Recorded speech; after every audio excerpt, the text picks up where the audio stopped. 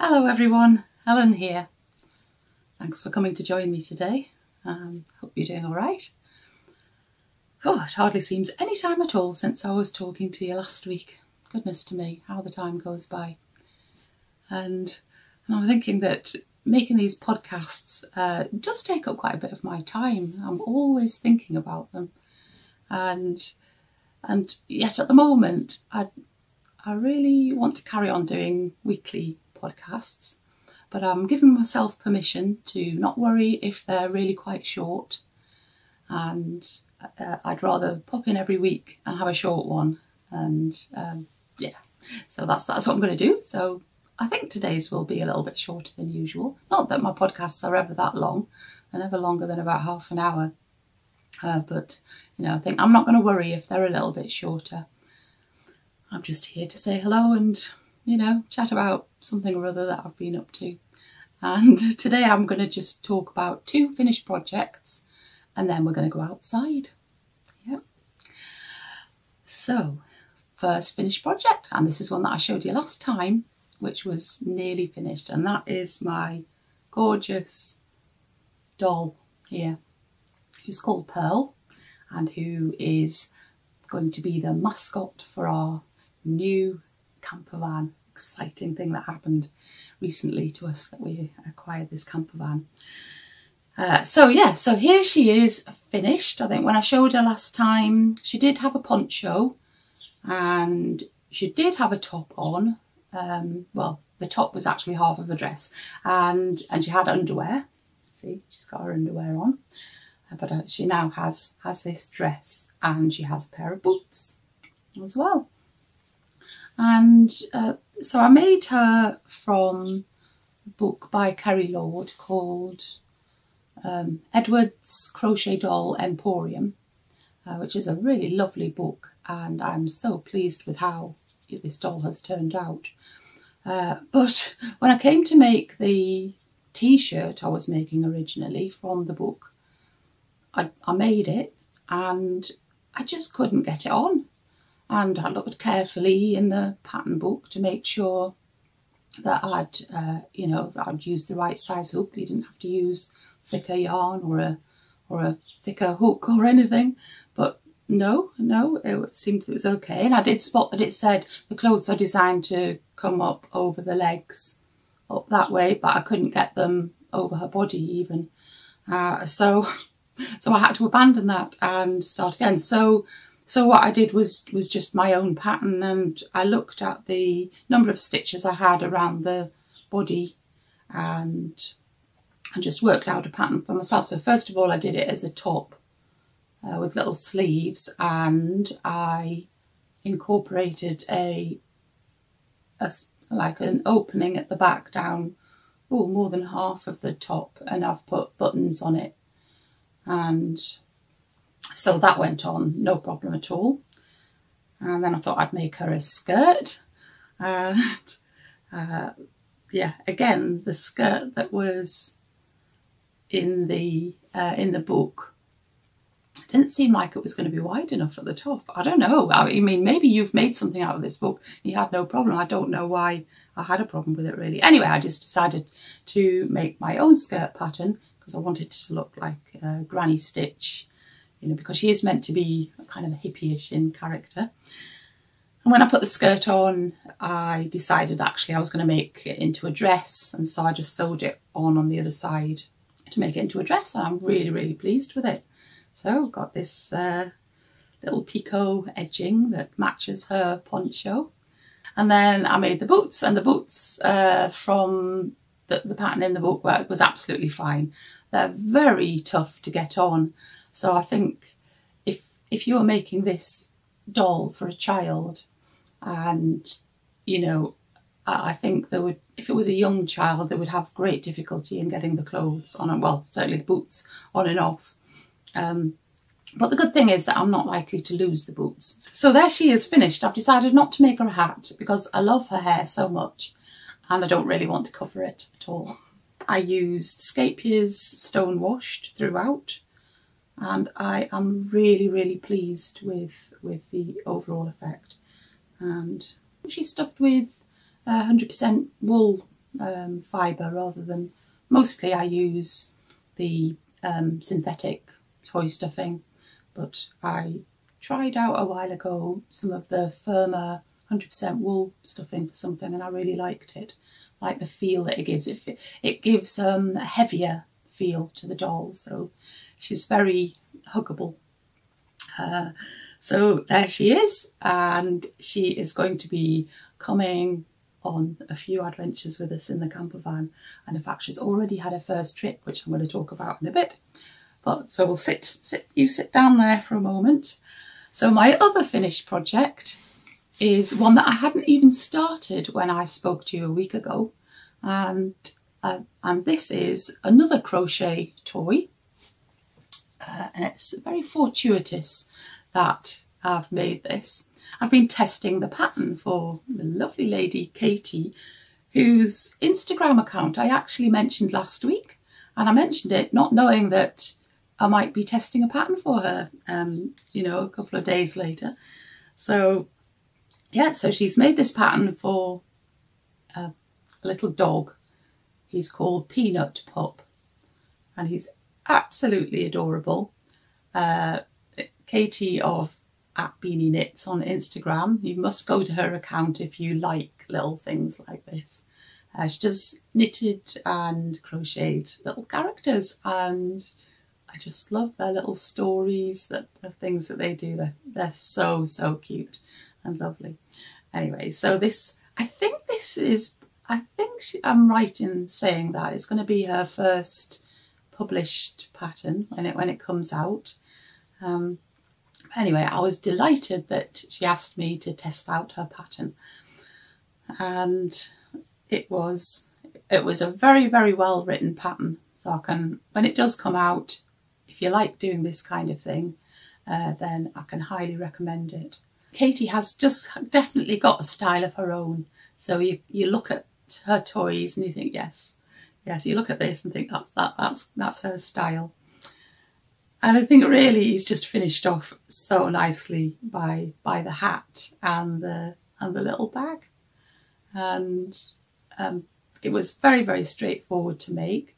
Might be tricky for an absolute beginner, maybe, I don't know, because it's always when you get to make little arms and legs and you haven't got many stitches in your round, it can be a bit fiddly. But I mean, even if you are a beginner, just going slowly and carefully and definitely making use of a stitch marker so that you know where the end of each round is, that definitely helps.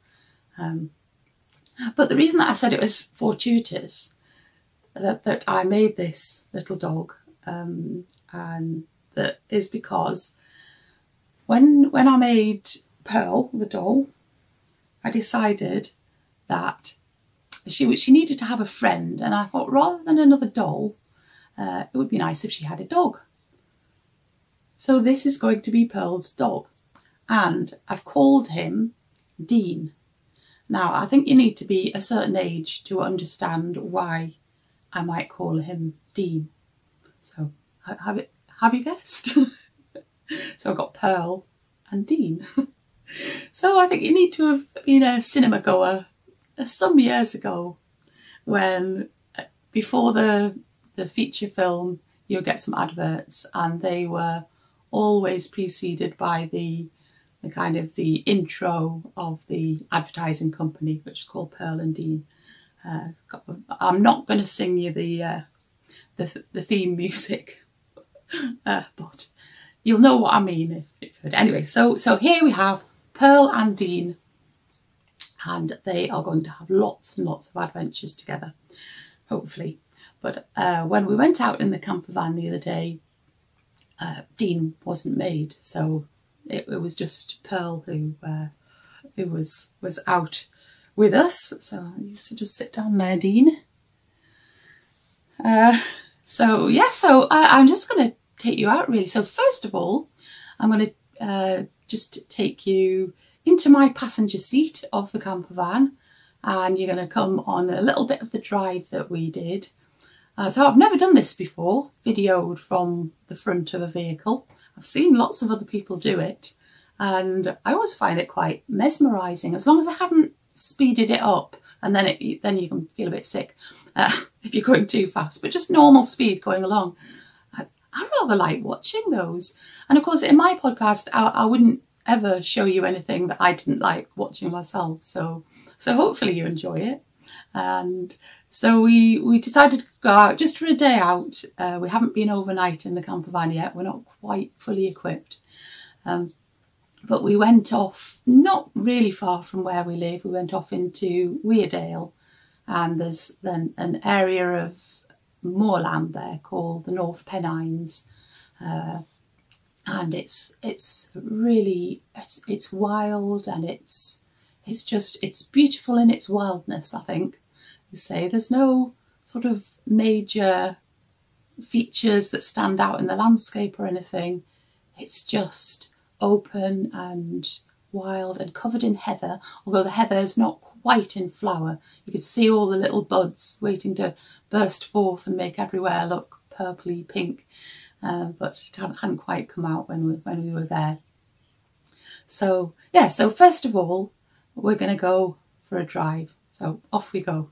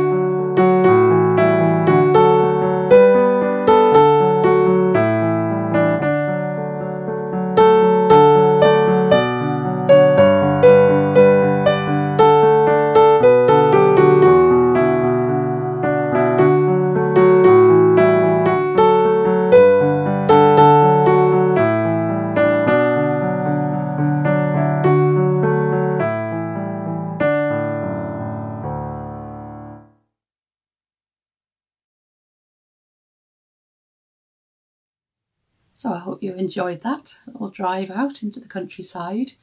Possibly it was familiar to you if you live in the UK and you've been in this area.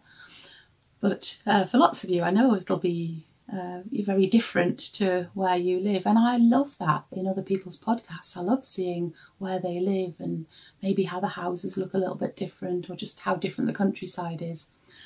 So anyway, when we got there, we found somewhere to stop, and we went for a really nice walk.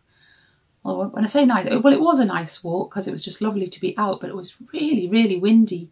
And my video doesn't really show, even when I show the plants moving a lot, it doesn't really show how windy it was.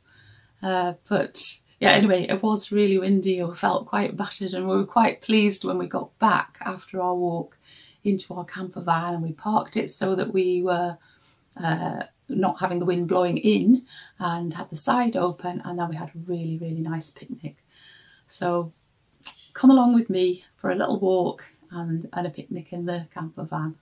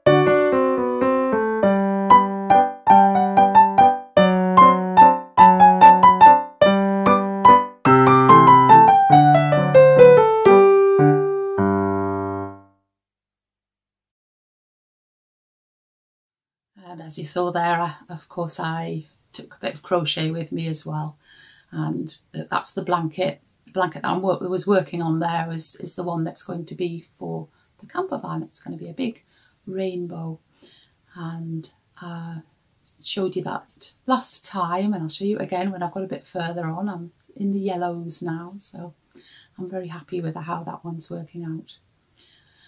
But anyway, I think that's it for today. So just a little podcast this week, but I will be back again next week. So until then, keep busy, take care of yourself, and I'll see you soon. Okay, bye.